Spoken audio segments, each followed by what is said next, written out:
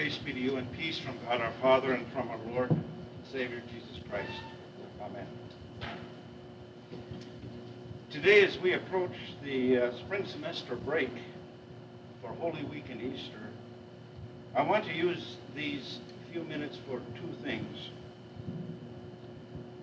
First, I want to read from the Gospel according to St. John, a rather lengthy and thoroughly familiar scripture, one of the appointed texts for today from the daily lectionary. The 10th chapter begins as John is quoting Jesus. Truly, truly, I say to you, he who does not enter the sheepfold by the door, but climbs in by another way, that man is a thief and a robber. But he who enters by the door is the shepherd of the sheep. To him the gatekeeper opens. The sheep hear his voice, and he calls his own sheep by name and leads them out. When he has brought out all his own, he goes before them, and the sheep follow him, for they know his voice. A stranger they will not follow, but they will flee from him, for they do not know the voice of strangers. Then John continues explaining this figure by way of explanation Jesus used with them, but they did not understand what he was saying to them. So Jesus again said to them, truly, truly, I say to you, I am the door of the sheep. All who came before me are thieves and robbers, but the sheep did not heed them. I am the door. If anyone enters by me, he will be saved and will go in and out and to find pasture. The thief comes only to steal and kill and destroy. I came that they may have life and have it abundantly. I am the good shepherd. The good shepherd lays down his life for the sheep. He who is a hireling and not a shepherd, whose own the sheep are not, sees the wolf coming and leaves the sheep and flees. And the wolf snatches them and scatters them. He flees because he is a hireling and cares nothing for the sheep. I am the good shepherd. I know my own, and my own know me, as the Father knows me, and I know the Father, and I lay down my life for the sheep. And I have other sheep that are not of this fold. I must bring them also, and they will heed my voice. So there shall be one flock, one shepherd. For this reason the Father loves me, because I lay down my life that I may take it again. No one takes it from me, but I lay it down of my own accord. I have power to lay it down, and I have power to take it again. This charge I have received from my Father. Now that's the end of the assigned reading from John's Gospel, and so having read these words, I've already completed the first goal I've set for today's homily. The second is to say a few words about this text, indeed to say very few words. My reason for wanting to say very little is not that there's very little that can be said about these words of our Lord. It is surely arguable that the parables of Jesus and the metaphors about shepherds and sheep and doors and thieves sneaking by other ways than the front door are deceptively simple. A good deal could be said by way of explanation about these words and interpretation. And there are those who reject the gospel of Jesus Christ, the message of sin and grace, of Good Friday and Easter, as too simple, as too easy, as too naive and uncomplicated to be taken seriously. I have known several such people, and you probably have known others. We are especially likely to encounter such critics of the Christian faith in academia, where we take positive delight in disabusing ourselves of the easy answers and conventional wisdom. Perhaps we might suggest to such persons who think that the faith is too easy and too simple that the simplicity of Jesus' words quoted here by John is by no means all there is to the Christian faith.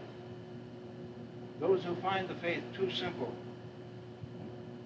and want to trade up for a worldview that is more sophisticated, more cynical, or at least more complicated, may well be stereotyping the faith of the church with an indelible character based solely upon a Sunday school paradigm that they learned many years ago. And such persons, I think, need to be told that if they probe deeply enough, their Christian concerns can lead to a lifetime of intellectual challenge to accompany a lifetime of spiritual challenge. There's plenty there for all of them and for their life. But I'm already in danger of saying too much. I am not now concerned about the danger of deceptive simplicity, but rather about an equally deceptive and equally dangerous complexity. If for some persons the Christian faith appears too simple, for others, and perhaps for all of us at least part of the time, the commitment to the faith does not look easy at all. We know we have not measured up to our faith. And our confessions of sin confront and challenge constantly, again and again, our confessions of faith. And as year follows year, and Lent follows Lent, our failures and our weaknesses become clearer and clearer. At such times, and that time is, I believe, right now, it's probably important that we be more wary of deceptive complexity than of deceptive simplicity. We do not, at this point, need long explanations or persuasive arguments. We can probably get along without theological profundity or complexity. There are times better attuned to hearing than speaking, to wonder rather than explanation, to simple religion rather than complex theology. Today, as we get ready to go home to Holy Week and Easter, this day may be the time to hear simply once again, I am the Good Shepherd. I know my own, and my own know me. And I lay down my life for the sheep. Hearing that, perhaps the only other word to say today is the Christian word of response. Amen.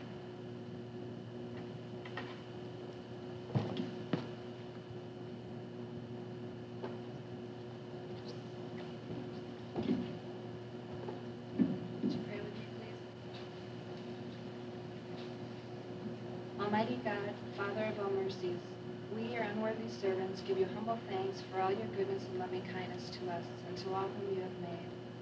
We bless you for our creation, preservation, and all the blessings of this life.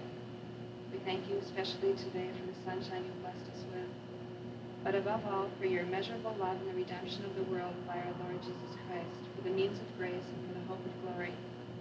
And we pray, give us such an awareness of your mercies that with truly thankful hearts we may show forth your praise, not only with our lips, but also in our lives, by giving up ourselves to your service, and by walking before you in holiness and righteousness all your days. Today we pray especially for your comforting hand to be placed on Ed and Mary Saugestead as they grieve the loss of their mother and grandmother. Also, be with Mary Mergenthal and Chris Thorson in their recovery. All this we pray through Jesus Christ our Lord, to whom with you and the Holy Spirit be honor and glory throughout all ages.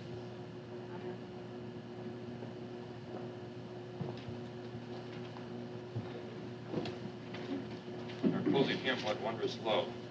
We'll all sing the first and last stanzas, and we'll have the women sing the second and the men the third.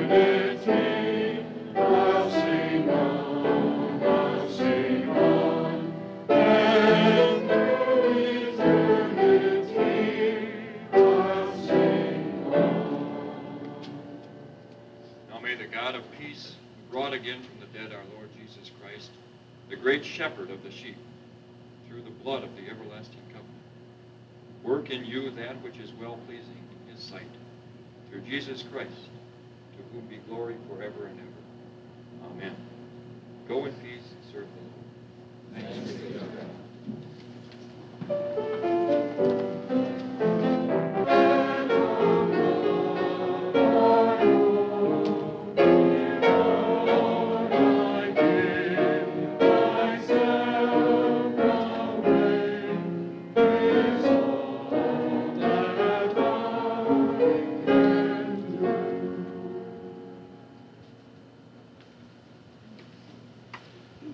Good morning to all of you. Let's bow our heads and hearts for a word of prayer. Our gracious God and Heavenly Father, we thank you for another day in which we may walk with you, sense your presence with us. We thank you that you are our Lord and our God. We thank you for many things, but we thank you especially that we are those chosen ones who are to be your witnesses. We thank you, too, that we are a temple of the Holy Spirit. Help us then, O Lord, to take care of our bodies and of our minds and of that soul. Help us to this end, O Lord, we pray. In your name, amen. As you see in the bulletin, the theme for today is Who's on a High? Some of us were at a stress conference yesterday morning for an early breakfast. We were supposed to rate ourselves from a ratio of 1 to 10. And we were told we should aim at about a 5 at least, though many people yourselves as low as 1 or 2. And so, how do you rate yourself this morning? Are you up or are you down? Maybe sneaking up because break time is here. For a few moments this morning, I'd like to invite your attention to a theme such as this. Use your emotions as resources for good. Don't use chemicals for false support that only destroy. Let's get to the confession right off. My confession comes first. I'm a slave to the bottle. Let me rephrase that. I'm a slave to this bottle. Why? Well, something happened, so I have to carry this bottle with me wherever I go till the day I die. What's in it? Small tablets of nitroglycerin. Nitroglycerin that is the base for dynamite to blow up and destroy. But in these pills, it's the base for something else called vasodilator. It widens the lumen of the blood vessels. So here I am, bottle in pocket, wherever I go for the rest of my days. Why? Well, this Augsburg athlete of 1843 played basketball and tennis, and we beat everybody in the conference except St. Olaf in those days in tennis. Would I be victim to a heart attack? Well, it happened about a little over a year, as some of you know, sitting right there at my desk, because all of us from age 2 start building up those little platelets in our arteries and vessels. Well, it can happen to anyone. It happened to me, and I didn't know that the rate of those who are victims of heart attacks, 50% don't have a second chance. I thank the Lord that I got a second chance, but I'm a drug user. Now, I haven't broken the seal. I'm glad every time I don't have to, but it says here, 1 tablet under the tongue is needed for chest pain. I haven't had to use any until I went to St. John's with 3 lovely Augies and hollered too loudly at the referee who was so unfair to us. It wasn't really what brought it on, but I didn't tell him, but I did have a pain that night, and so I had to resort to some of this stuff. I'm a drug user to stay alive. I take 3 other pills every day. None of these, I hope. My concern today is for those among us who use drugs for whatever reason, as a crutch, to escape because of boredom or whatever. Some of you remember a few years ago, maybe you've seen the reruns of that funny TV program, Get Smart. What a dumb, bumbling agent that fellow was. I've even forgotten his number, but the girl's number was 99, Agent 99. Anyway, what was impressed on my mind from that TV show was that phrase, this message will self-destruct in 15 seconds. The message was played, and then the tape recorder would blow up. To me, that's an image of some people's lives who are on that path of self-destruction. Something is going to blow up. We do have to admit today that one of the modern plagues in our midst is that of chemical dependency, be it drugs or alcohol. And it isn't simply a localized problem. I can recall filming in Papua New Guinea, north of Australia, not far from where there are still a few remnants of cannibalism. And as we needed to exchange our money, we went into the local bank way up in Bonds, Highlands. And as we walked in to change our traveler's checks, the bank was just loaded with local New Guineans in all forms of dress and undress. They just sold their coffee, and they'd come into the bank to cash their checks. They went right across the street to the liquor store and bought those big cases of the hard stuff to take it home. It's such a problem in Papua New Guinea today and other places. I've visualized that island floating away in high spirits, destroying people's lives. Last week's Time, not this week, but last week, the feature article was Drugs on the Job. I invite you to look it up, with the subtitle, Battling the Enemy Within. I recall one comment made there that the costs of drug abuse on the job today are costing the U.S. economy $60 billion a year. Besides the other consequences of drug abuse, ranging from the accidents on the job to theft, to bad decisions, and of course to lives being destroyed. The National Institute on Drug Abuse last week estimated that nearly 2/3 of the people now entering the workforce have used illegal drugs, and 44% of them have taken them during this past year. Many professional people are on this route of self-destruction, not only out in the factory and the warehouse, but within the office. An attorney in New Jersey last year spent $60,000 freebasing cocaine. That is another image in my mind where I was with the heroin addicts in Hong Kong. 80,000 of them freebasing their drugs. And as they said, flying the dragon. And they allowed us to take pictures. But the Lutheran Church is there trying to help some of these people. Well, this particular attorney was so trapped and had used it so long that he, of course, was seeing and imagining many things, that people were out to get him, and he was covering the windows of his home and covering them up with sheets, and the people, these invisible people, were coming right through the walls to get him. Fortunately, someone directed him to a group of people that could help him, a group similar to Alcoholics Anonymous. Today, this fellow is back on the job, but you know what he says? I was one of the lucky ones, because so many of my friends with whom I got high, today, they're dead. With all of this fuss now about testing for drugs to find users and abusers, whether among athletes or among workers, U.S. employers are striking back at this present drug plague with a new kind of test.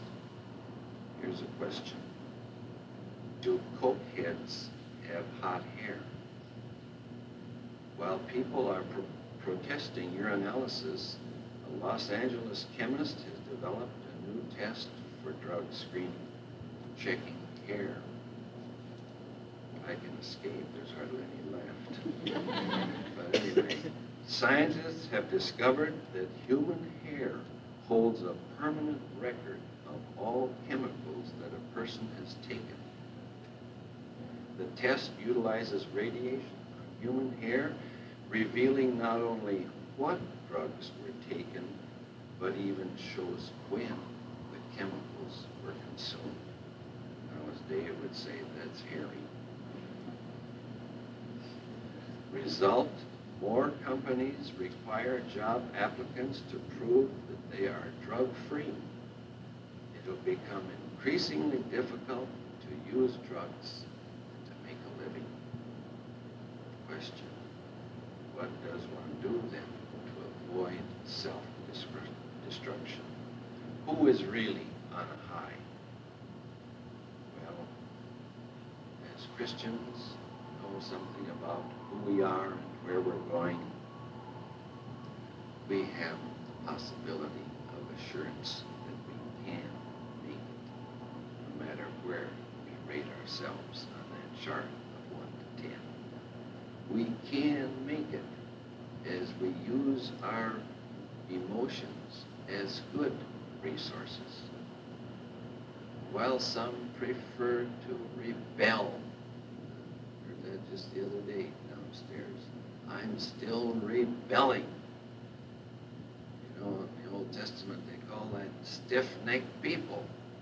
Today I call it blockheads. We just won't give in. We're going to do it our way. I don't care how good old Frankie's voice is. He's going to do it his way. Yeah. He's got a good voice. He's a good singer. But boy, that philosophy sure gets people in trouble. In closing, just 4 items. I won't explain them. I'll just list what can help each one of us to prevent falling away, as even some of the disciples did, who had the privilege of being in the very presence of Jesus and yet fell away. One, let your emotions be supportive, not destructive. The Lord does indeed desire for every one of us the abundant life, not the abundant life the TV ads are trying to give us, but the abundant life the Lord promises. Use our emotions to support us. Secondly, let the Lord change the focus of our lives, which naturally, humanly, is always here on ourselves. Change that focus outward to others. In the process, we find ourselves. Thirdly, you are a person of worth. We need to be reminded of that every day from the Lord's Word. And in prayer, in communication. I'm a believer in the power of prayer. I was prayed into world missions by a grandfather and a mother, and I rebelled along the way, but I've been blessed for all my days by the power of that prayer, and I've been sustained by it to this day. Prayer is a power. Use it. Feed that spiritual life with it. Fourthly, in our strategy for proper change and growth, let us relate to one another in love. Living together with all the ups and downs, we can make it together as we put our trust and our confidence in the Lord. In the Lord, our emotions are our best resources. I put my bottle away. I say humbly, but I say honestly. In the Lord, no matter where I am on that chart, every day I'm on a high with the Lord. I hope you are too. Amen.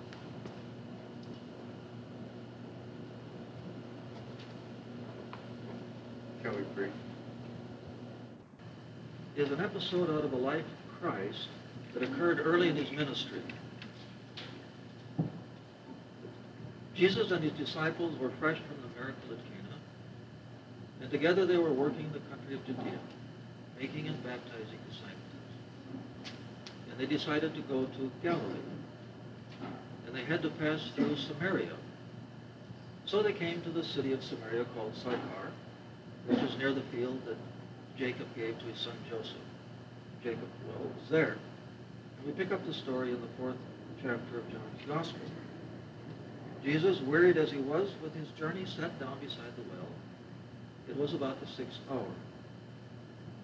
There came a woman of Samaria to draw water. Jesus said to her, "Give me a drink." For his disciples had gone away into the city to buy food.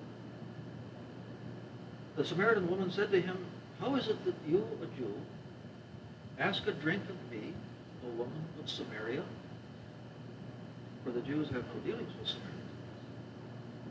Jesus answered her, "If you knew the gift of God, and who it is that is saying to you, 'Give me a drink,' you would have asked him, and he would have given you living water." The woman said to him, "Sir, you have nothing to draw with. The well is deep. Where do you get that living water?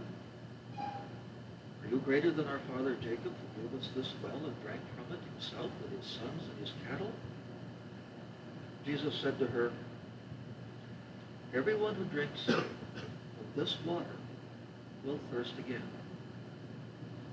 But whoever drinks of the water that I shall give him will never thirst. The water that I shall give him will become in him a spring of water welling up to eternal life." This is the text for springtime. And Christ offers to dwell in us as a spring of water welling up to eternal life. I don't know how many of you have ever seen a spring. A real big out-of-doors spring. About 8 or 9 years ago, Mary, my wife, and I had such an experience that we will probably never forget. With our daughters, we had ended with a family from Montana. We had trekked back to a high-altitude lake with a lovely name of September Warm Lake. Made our base camp there. We're going to be there about 4 or 5 days. And in the middle of such a trek, we planned a day with nothing planned. People can do what they wish, swim, fish, sunbathe, read, snooze, or go off on side treks as long as they don't go away. Mary and I looked across the lake and saw a rise of about 150 feet, 200 feet. We wondered what the view would be like up there. It's always the urge in the mountains to see what can you see from the next ridge. And on this bright sunshiny day, we went off with our filled canteens and our snacks and climbed up to the top of that and found a beautiful little meadow, sloping land, a high bench on the south side of the lake. We could see to the west a trail winding up to Sundance Pass, another lovely name, from which on another day we took across country on a boulder scramble to the top of Silver Run Mountain. Whoever named those places was a poet. To the south we could see a gigantic granite spire hard by Thunder Mountain that the Indians called the Bear's Tooth, that gave the name to this great mountain range in southern Montana. But to our wondering eyes, to our ineffable surprise and joy, we found up there on that high bench a gigantic spring. It seemed to come straight out of a rock fall at the other side, and it flowed almost arrow straight across that gently sloping terrain, not deep, about a hand span in depth, about 1.5 yards wide.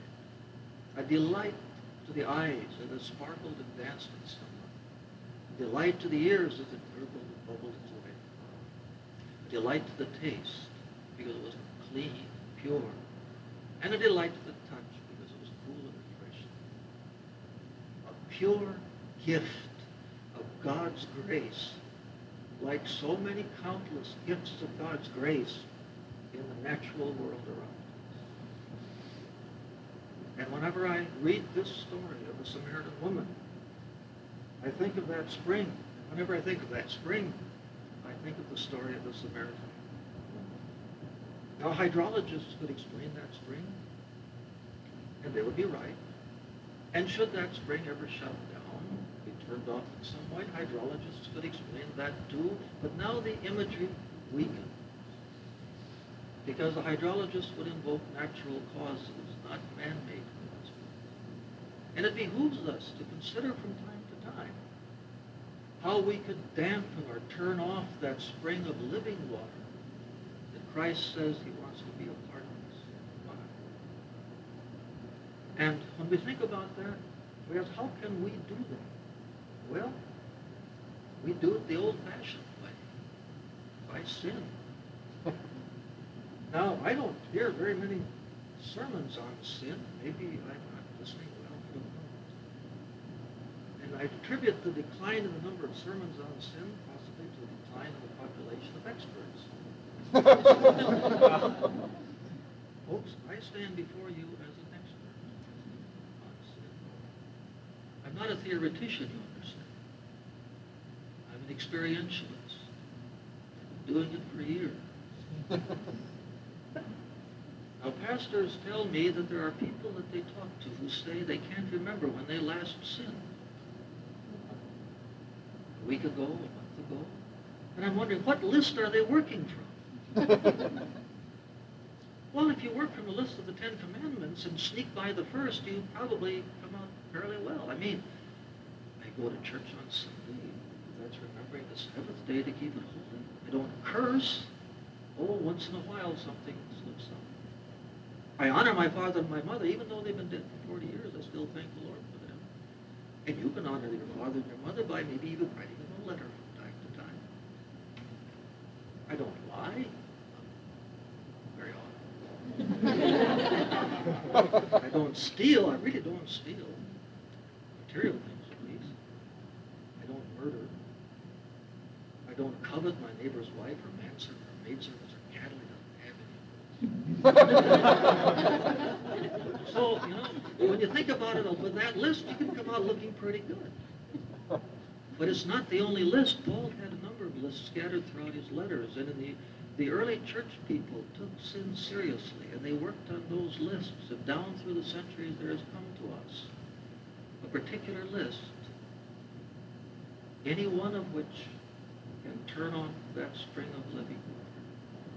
They call them the 7 deadly sins. Why are they deadly? Because they kill. What do they kill? They kill relationships. They kill my relationship with God. They kill my relationships with people, including those that I would love the most. And they kill my relationship with nature. The first one is pride, the parent of all the rest. Pride. Pride is the quintessential sin against the first commandment, which says, thou shalt have no other God before me, and here I am saying, but there is another one, I'm it. Pride is very important to us. We dress it up, we dignify it, we talk about false pride as if there were any other kind that's good. And I've committed that when one of my daughters has done something that at least I as a father think is particularly meritorious. I will say, I am very proud of you for that. But what I really should be doing is taking that daughter by the hand and standing before the throne of grace and saying, praise the Lord for the gifts that have come our way by means of which we can serve the Lord. Pride. One of the deadly sins. It's the father of envy. Envy. Pride says, I am a God. Envy says, no one else is. How dare you be better than I in sports, studies, or looks, or friends, or material goods, or what have you. We can't dignify it. Pride is like acid dripping slowly in those ties that are supposed to bind our hearts in Christian love. It destroys relationships. You cannot pray with someone about who you are envious. And my friends, that is the litmus test of how much you are in the grip of one of these sins. Your ability to pray with someone or for someone. The third on the list is anger. Now that's one that I practice a lot. The Bible says, be angry and sin not. You can't do it. I can't. However hard I try to separate my anger against the deed from my anger against the doer, I never make it fully. And I can't pray with someone against whom I have anger. It kills relationships. It dampens that spring of water that is within us. Anger. The fourth is sloth. Sloth. Nothing you can do with sloth that makes it nice. It's the sin of laziness. And I figure that can finally home free because I do not consider myself a lazy person. And I don't think any of you do either. But there are various forms of sloth. It's not just lying in a hammock. There's moral sloth, for example, where we just sort of say nothing about those things that go on in our society that produce moral rot and decay. Sloth. It breaks relationships because it's lazy about it. Avarice, the fifth of the 7 deadly sins. Avarice is sort of the long-range planning action of pride. Avarice says, pride says that I am a god, and therefore everything on my want list has a right to be on my needs list. Avarice just takes without regard to people, without regard to nature. 2,700 pairs of shoes come to mind until I open my own closet door. And I got more shoes there than I can wear at one time. I've got more records than I can play at one time. Avarice. It destroys relationships, and it begins the destruction of a relationship with nature, because it takes without any thought of stewardship for those involved. Sixth is gluttony. Now, if Avarice is pride's long-range plan. Gluttony is pride's immediate now. Gluttony has no past, it has no future. Gluttony is slit-eyed. It doesn't even see people around, let alone have relationships with them. It's mindless of God, it's mindless of nature. And it's not just eating and drinking too much. We can be gluttonous about space, about time. You ever owned a boom box and wanted to play it its full volume without regard to the needs of others to study? Or to say nothing of their taste in music. It destroys relationships. Dampens that spring of living water within us. The last is lust. Do you ever think you could pray with and about someone against whom you have lust directed? The one sin where either directly or indirectly you must have the cooperation of someone else in sin. And if in time you repent of that, then what of the other person? You're not only destroying your own relationships, you're making relationships with someone else. Very difficult to cleanse. These are the 7 deadly sins. Pride, envy, anger, sloth, avarice, gluttony. Christ has risen. Christ is within us as a spring of water unto eternal life. Let us seize that Easter glory as we live with this spring of water in us, sparkling, bubbling, giving us a zest for life that just transcends the understanding of other people. I pray that all of you, Christ may be with you.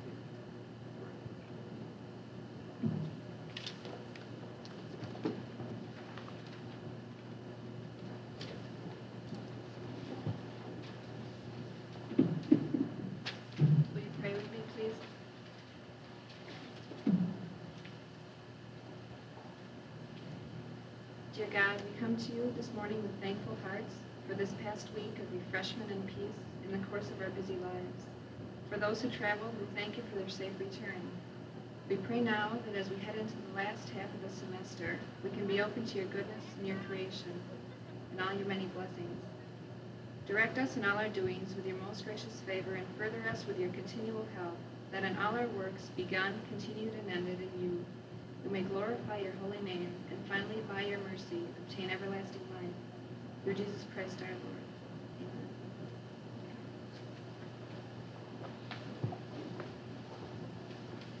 Amen. I think John is the only person that has ever given a homily in the game room here. Last year, I think it was, we had a tornado alert right at the time of chapel, so we all moved to the game room, and it was fantastic. I got to say something. When I grew up, my mother said, don't ever go to where they play pool. And she would have been proud. The first time I was in a pool hall, it was chapel talk. And interestingly enough, there were many requests to Wold Chapel there from that point on.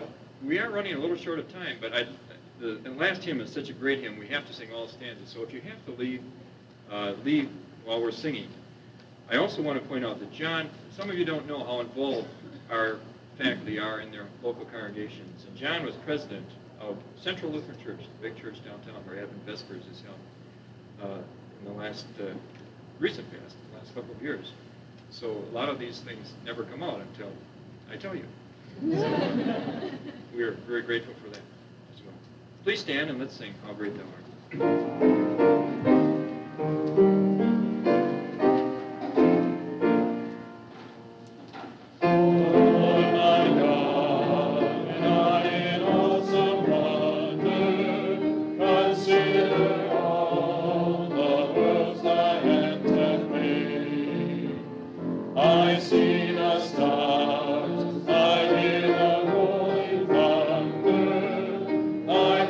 Throughout the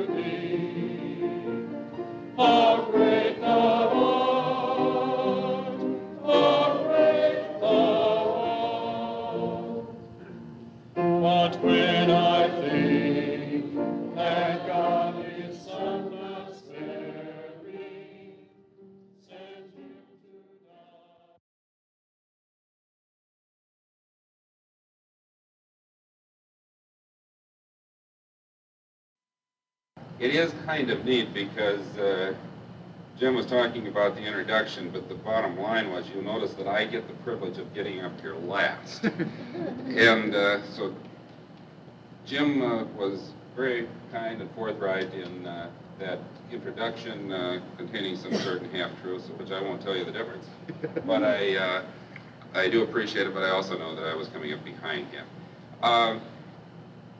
Jim made some allusion to this business about judging. I think maybe I should lay that out a little bit to the truth, and I can do that, I think, by telling a story. In your program for this morning, there's a little reference to the fact that I was born and raised in Carthage, South Dakota, and that's very true. And I was born and raised in an area where, with the heart of the pheasant hunting country of South Dakota, and we were greatly devoted to hunting pheasants. Had a friend named Ed Goss. He had always hosted a lot of lawyers from the Twin Cities who would come out to pheasant hunt during the hunting season. He had did this, and the lawyers appreciated it, so one year the lawyers bought a very fine hunting dog and brought that dog out to Ed, and in appreciation for what the lawyers had done for him, Ed named the dog Lawyer. And Lawyer was a very hard-working dog. He could point, he could retrieve like no other dog you've ever seen, and you've never seen a dog that would work as hard as Lawyer always worked. And each year the hunters would return and they would enjoy going out hunting, and with the hard work of Lawyer, they were very successful in that which they could do because of the hard work of Lawyer. Well, it seems that one year Ed had a high privilege. This goes back a few years, but you will recall that the late Vice President Hubert Humphrey also came from the state of South Dakota. And one year the Vice President made a determination that he should take several of the well-known people from Washington, D.C. to South Dakota so that they could enjoy the fruits of the great pheasant hunting that occurred out there. So the Vice President came there with the President of the United States to Ed Goss's farm, and they went pheasant hunting. And they had hunted, and in the process of that, of course, the attorneys from the Twin Cities were called, and they were asked, please don't come this year. The President, Vice President are coming to go hunting. And the lawyers from the Twin Cities, of course, they thoroughly understood that. They appreciated it. Came the following year, and the lawyers from the Twin Cities came back out to Ed Goss's farm in South Dakota to go pheasant hunting, and they got all their equipment, all their fancy brown uniforms and their guns and their shells and everything. Got all set to go hunting, and they said, we're all set to go, but where's Lawyer? That's the hardest working dog we've ever seen. We got to have Lawyer if we're going to go hunting. Ed said, he's out behind the barn. He's no good. And I said, well, what do you mean he's no good? He was such a hard-working dog. And Ed looked back and he said, well, that's true. But remember last year the President was out here, and the Lawyer went hunting for the President. The President was so impressed with what he did that he changed his name to Judge. Now all he does is sit in his rear and bark.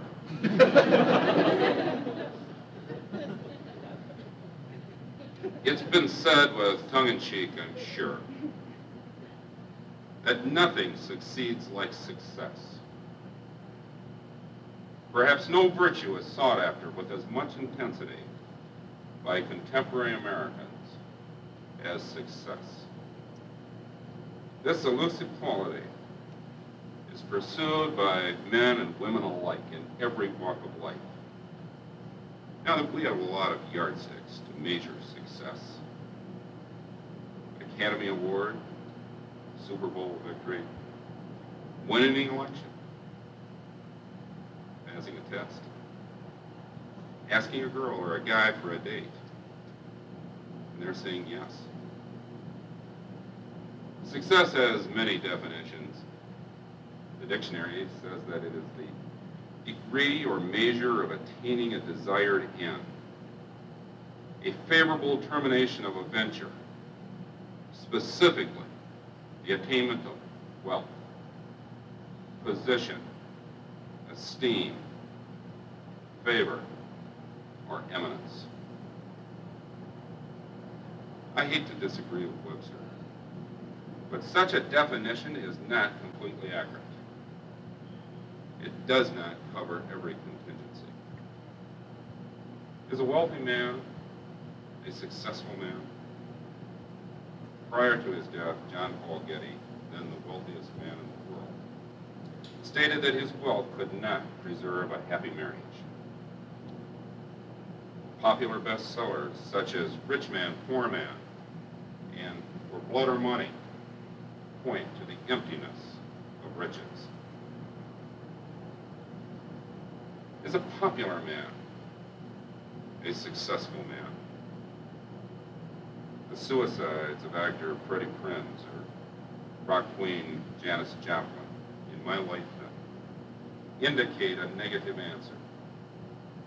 David Kennedy, the son of the late United States Attorney General and candidate for president, was found dead in a hotel room from an overdose of drugs. Although he belonged to one of the wealthiest and most prestigious families in the world, a friend said of him, he had no one to plug into. Is a powerful man a successful man? We only have to look at Watergate for an answer to that question. Or to others in the political arena. Herbert Norman, who was ambassador from Canada to Egypt, stepped from a roof of an 8-story building, and there was a note in his pocket that said, I have no option. I must kill myself because I live without hope. The world's formula for success has been summed up like this. Work hard, earn lots of money, and consume as much as possible. Be successful, achieve status, get on top. The formula, though followed by many, does not guarantee a life which reflects the American dream. Or how about this success formula? Think of a product that costs a dime to make, sells for $1, and is happy forming. Time magazine reports that singer Rod Stewart is a millionaire, travels in his own jet, owns a huge mansion in England, says he has everything he ever dreamed of. Is he successful? Listen to his answer. I'm so tired, I really don't care. This is a sad business I'm in. Gail Sheehy's book, Passages. Faculty members in the audience have read that, the rest of you haven't. Mentions a well-known television newscaster who is wealthy, attractive, and powerful. He's young and he's on top of his profession. Is he successful? These are his words. I'm near the top of the mountain that I saw as a young man, and it's not snow. It's mostly salt. Most guys that I talk with that are successful, whatever successful is, left their personal lives way behind them. Professionally, they're terrific, but their personal lives are in a mess. If these reflections on success are not viable, how should we, as professing Christians, if indeed we are, find success? As mentioned earlier, Webster states in part that success is attaining a desired end.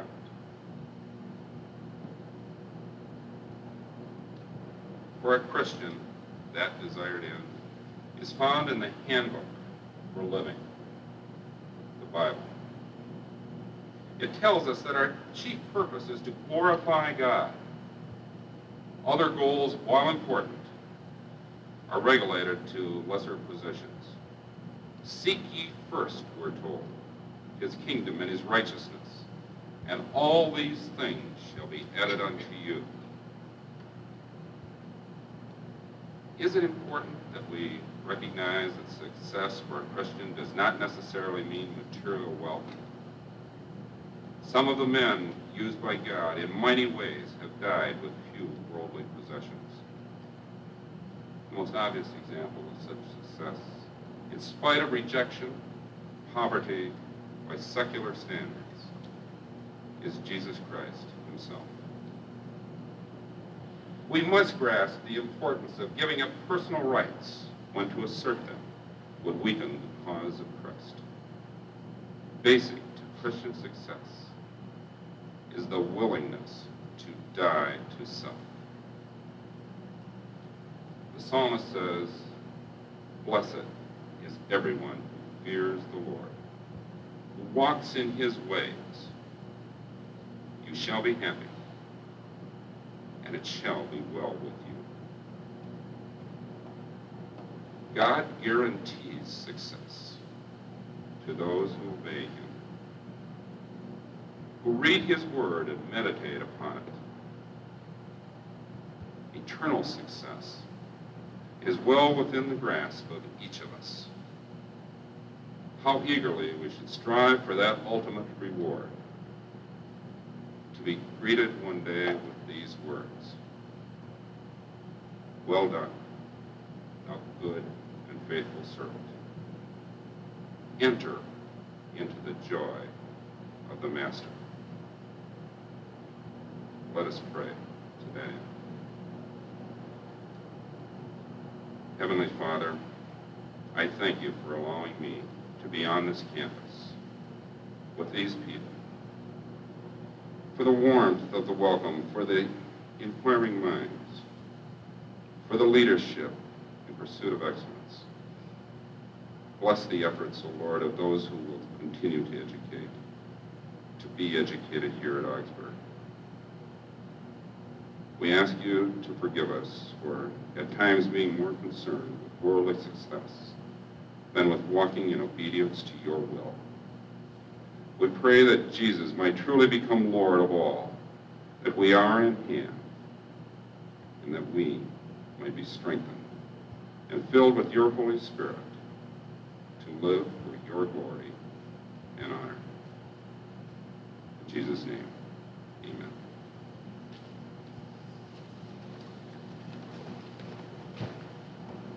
Let's sing and praise God, from whom all blessings flow, as Tom and Steve prepare to do Simon Serene. Please stay if you can for this time for radio composition.